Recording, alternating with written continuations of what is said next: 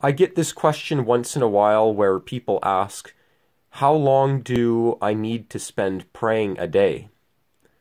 If you're asking this question, your heart already is not in the right area.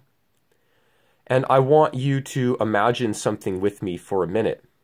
Imagine a 13-year-old boy who loves video games. He confesses that he loves playing video games.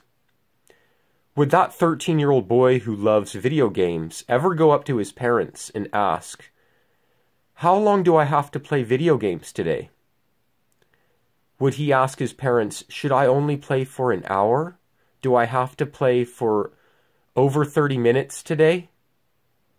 If a 13-year-old boy who is evil because he's addicted to the world and has the love of the world in his heart has no problem playing video games 24 hours a day straight, how much more should a child of God who is truly in love with Jesus and who has truly received the Holy Spirit have absolutely no problem praying all day?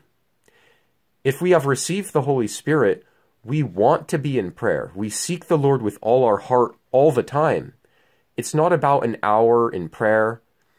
It's about seeking the Lord all the time, praying continually without ceasing. Do we really have the love of Jesus in us? Have we really received the Holy Spirit? Or do we have less love in us for Jesus than a junior high boy has for his video game? May the grace of Jesus be with you.